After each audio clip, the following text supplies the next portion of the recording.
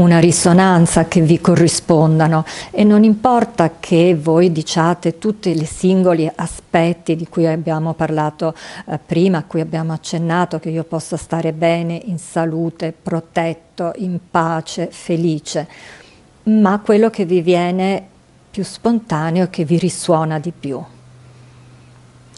So, I use may I be well, happy and peaceful. Some people use may I be peaceful and at ease. Other people use may I be safe and protected from harm. Alcuni per esempio possono usare che io possa essere in pace, a mio agio, altri possono usare che io possa stare bene, felice, in salute, quindi ognuno per sé, la propria scelta. This connection with the phrase is, as I said last night, one of the most important things about this practice. E come ho detto ieri, una delle cose più importanti di questa pratica è proprio questa connessione con la frase che si usa. You can repeat the phrase again and again and again and again, but that just cultivates concentration. It doesn't cultivate loving kindness. E potete ripetere continuamente la stessa frase, ma questo non fa che coltivare la concentrazione, ma non necessariamente la gentilezza amorevole. What cultivates the loving kindness is repeating that phrase, but really sinking in to the meaning of what you are wishing, really connecting with that. Quello che davvero è il nucleo, il fulcro della coltivazione della gentilezza amorevole non è tanto la ripetizione della frase in sé, quanto il fatto di collegarsi, di essere profondamente immersi nel senso profondo di questa frase. And then repeating that connection again and again and again, all through the day, from the moment you wake up to the moment you go to sleep. E poi da questo stato di connessione ripetere continuamente questa frase dal momento in cui vi alzate al momento in cui andate a letto. So this is really, it's heart work, not body work. E come ho già detto, questo è davvero un lavoro di cuore, non un lavoro di corpo. So, from the moment you wake up to the moment you go to sleep, no matter what the body's doing, sitting, standing, walking, lying down, working, eating. Quindi qualunque cosa stia facendo il vostro corpo dal momento in cui vi alzate al momento in cui vi addormentate, per esempio siete sdraiati, seduti in piedi, state lavorando, mangiando. See if you can let that be in the background, keeping in the foreground, well, happy, peaceful. Well, happy, peaceful, this phrase that you've chosen, whatever it is. Vedete se potete lasciare sul sottofondo, di sfondo, quello che state facendo, l'aspetto fisico, lasciando invece in primo piano proprio la connessione con il senso della gentilezza amorevole. And taking as the object of that wishing for today, yourself. Prendendo oggi come oggetto di questo augurio di bene voi stessi. In this physical body, in this physical life, this conventional world.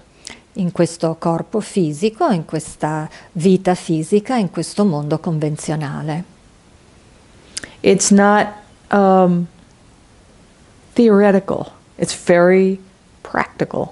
Non è assolutamente una cosa teorica, è qualcosa di estremamente pratico.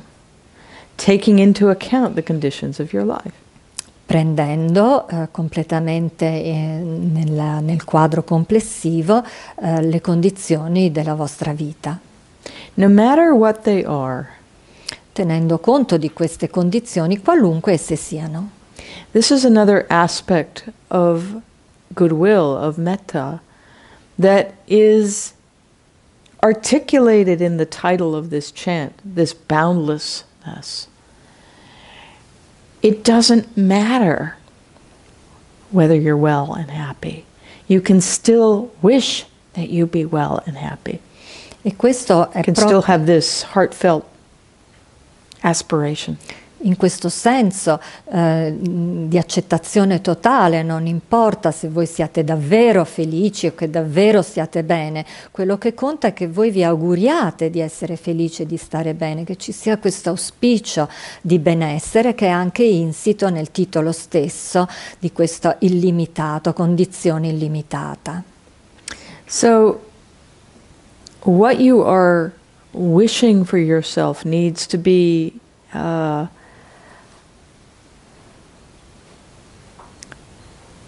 if, for example, if somebody has a terminal illness, saying, may I be well, that may not be realistic. But one can wish for ease. Mm-hmm. And so, may I be, fill in the blank, let that be realistic for you. Mm-hmm. Quindi è importante anche che questo auspicio che io possa essere, e segue quello che segue, sia in realtà realistico. Se per esempio una persona è in una condizione di malattia terminale, non avrebbe senso che si auguri di essere in buona salute, ma può sempre augurarsi di essere a proprio agio, per esempio. This makes it easier to connect with the meaning of the phrase. E questo facilita il fatto di potersi collegare davvero con il significato della frase. But please understand, this is very important, please understand that whether you are what you are wishing is not the point. The point is to cultivate this care, this goodwill, this benevolent kindness. And then whether that result actually occurs is not anything to do with the practice. E vi prego davvero di ricordare che non ha importanza se ciò che vi state augurando è davvero la condizione in cui voi vi trovate in questo momento. E quindi è l'auspicio che veramente conta, è questo atteggiamento di augurio di bene, il risultato poi eventualmente potrà venire. At the same time, it allows us to settle into and accept whatever is arising for us. Mm-hmm. E questo è veramente quello che poi ci permette di di permettere che qualunque cosa emerga possa emergere con un senso di accettazione. So, for example, if I am irritated about something Per esempio, se io in questo momento provo irritazione nei confronti di qualche cosa o di qualcuno, I can radiate loving kindness by saying, well, may I be at ease, may I be at ease, may I be at ease. I'm not at ease, and I completely know that. But sometimes what happens, and it's very helpful, it's like, well, may I be well, happy, and peaceful anyway. Quindi in questo caso, se per esempio sono irritato e sono ben consapevole di esserlo, io posso irradiare questa gentilezza nei miei confronti augurandomi di essere a mio agio, che io possa essere a mio agio. And that anyway is what that holds for me is this acceptance of whatever is arising in the present moment. Quindi a mio agio, anche se le condizioni non sono favorevoli, qualunque siano le condizioni, ed è proprio questa accettazione che permette di contenere qualunque cosa emerga. So, may I be well, happy and peaceful, you will be wishing something like this for yourself all day. Che io possa stare bene, a mio agio e in pace, qualcosa che vi augurerete durante tutta la giornata. This is the goodwill, the well-wishing. Questo è l'augurio. Whether you actually are well, happy and peaceful. E che voi davvero stiate bene, siate in salute, a vostro agio e felici, in pace. Maybe, maybe not. Può essere, ma forse anche non sarà così.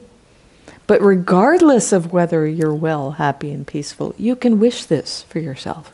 Ma a prescindere dal fatto che voi stiate bene, in pace e felici, però potete comunque augurarvi di esserlo. So it's the well-wishing, not the result, that is important. Quindi ciò che è veramente importante è l'augurio di benevolenza, non il risultato di questo augurio. And it's accepting the totality of your experience and just holding it. Questo vuol dire veramente accettare la totalità della vostra esperienza e veramente abbracciarla. With this kindness, this goodwill, this patience that says, well, may I be well, happy and peaceful anyway. Con questa gentilezza e questa pazienza che io possa stare bene, felice e in pace comunque. On the first day of a retreat, there are all sorts of things that arise for people. Il primo giorno di un ritiro per tutti quanti, per tutti noi emergono ogni genere di cose. Many of them are not metta. E molte non hanno proprio niente a che fare con la metta. Many of them are not wholesome or pleasant. E molte non sono neanche salutari o piacevoli. So if there's restlessness, if there's sleepiness, if there's doubt, if there's irritation, if there's impatience, if there's disappointment, if you're wondering why you came, may I be well, happy and peaceful anyway. Quindi se c'è irritazione, sonnolenza, stanchezza, dubbio perché sono venuto qui, comunque che io possa stare bene, felice e in pace. Yeah. So choosing a simple phrase for yourself that is something close to your heart. Quindi scegliendo una frase semplice che risuoni nel vostro cuore, vi corrisponda. And maintaining the cultivation of this through the connection with this phrase. Quindi continuando a coltivare questa connessione con la frase. Over and over and over through the day. Ripetutamente, continuamente durante tutta la giornata. In the Metta Sutta, the Buddha said one should maintain this mindfulness continuously. Nel Metta Sutta, nel Sutta di Metta, il Buddha dice bisognerebbe mantenere questa consapevolezza continuamente. And he used the word mindfulness E ha usato proprio in questo contesto di Metta la parola consapevolezza. And so what that refers to is this connection. E questo si riferisce proprio alla connessione. So when we do the metta practice, yes, it's a concentration practice. You're bringing the mind back again and again and again. But you're also cultivating this connection, this mindfulness. So it develops sati, mindfulness, in the background. Quindi da un lato c'è questa coltivazione indubbiamente c'è la concentrazione data dalla ripetizione, dal fatto di riportare continuamente la mente alla frase, ma al tempo stesso la consapevolezza è data proprio dalla connessione e questo porta appunto a sati. And when the practice feels dry, boring, when the phrase just feels wooden or very stiff, or it feels like you're throwing rocks on the ground, well, happy, peaceful, well, happy, peaceful. It just means you are not connecting enough with the meaning of that phrase. E se ci saranno dei momenti in cui mi sembrerà che questa pratica sia arida, priva di senso, che la ripetizione delle frasi possa essere un po' come gettare dei sassolini per terra, vuol dire che questo semplicemente vuol dire che non siete in connessione con il senso della frase stessa. But it's very important to have the right effort with this. È importante che ci sia il giusto sforzo rispetto a questo. So you can't force connection. La connessione non può essere in realtà forzata. You can't say, I'm going to connect with this. And non si può dire, devo assolutamente connettermi al senso. Così non funziona, in questo sforzo, in questo impegno totale, sforzato. What facilitates this connection is opening. Quello che facilita questa connessione è un aprirsi. And opening specifically to your goodness. È proprio un aprirsi specificamente, particolarmente, alla propria bontà. This is said to be the proximate cause of loving kindness, of metta. E si dice che questa sia la causa prossima della gentilezza amorevole della metta. Seeing the goodness in yourself. Vedere la bontà in se stessi. And it doesn't have to be huge. Non è che debba essere enorme, gigantesca. It just needs to be something small, Può essere, like having come here, which is not small. può essere qualcosa anche di molto piccolo, come il fatto di essere venuti qui, che in realtà non è piccola cosa. This is why for many of us as Westerners, this category of ourselves is a little difficult, because we can't see our own goodness so easily.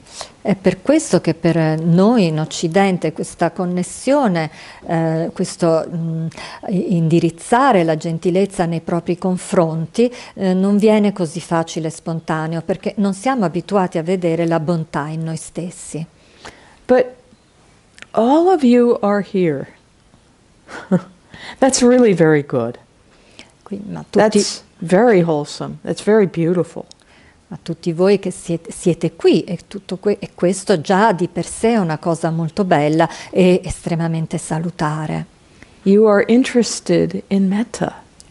That's really wholesome. That's really beneficial. Siete interessati alla metta e questo è veramente benefico e salutare. And in this world today, that's actually quite special. E nel mondo di adesso, di oggigiorno, questo è qualcosa di davvero speciale. So please give yourselves credit for this. If you have a hard time appreciating yourself, appreciate this about yourself. Quindi se a volte siete in difficoltà, avete difficoltà ad apprezzare voi stessi, ora però potete farlo. I can't say this enough or loud enough. The world today is full of hatred. But if you are wanting and interested and sincerely desire to cultivate loving kindness, metta, wow. Thank you. This is serious goodness. Ma in questo mondo che è davvero così pieno di odio, io questo non mi stancherò mai di ripeterlo, davvero vi ringrazio di cuore per questa vostra aspirazione a coltivare la gentilezza amorevole e la bontà. And this is natural, actually, also, this desire for well-wishing. E questo desiderio, questo auspicio di bene, in realtà è una cosa molto naturale. So much is conditioned in us of self-criticism. E noi siamo condizionati, c'è un condizionamento dentro di noi che ci porta a criticarci continuamente. But imagining yourself as a newborn child, just that big. Ma se potete immaginare voi stessi come un neonato appena nato, piccolino, there is a natural, oh, may I be well. Allora viene del tutto spontaneo augurare a questa piccola creatura di stare bene. And so connecting with that tenderness of heart about this life. Quindi collegandovi a questa tenerezza insita nel cuore rispetto alla vostra vita. And if you really, really have a hard time with this category, this first category, there's another thing that we don't use so much in this Theravada tradition, but they have it in the Tibetan tradition. Ma se qualcuno di voi veramente ha delle difficoltà a collegarsi con una benevolenza nei propri confronti, c'è un'altra possibilità che non è nella tradizione Theravada, ma in quella tibetana. And that is imagining your benefactors all around you, reflecting back their goodwill towards you. E questa consiste nell'immaginare di avere tutto intorno a voi i vostri benefattori che irradiano verso di voi il loro auspicio di bene, la loro benevolenza, la loro gentilezza amorevole. And letting that goodwill in. Lasciandovi permeare da questa benevolenza, da questa gentilezza. May I be well, happy and peaceful. Che io possa stare bene, felice e in pace.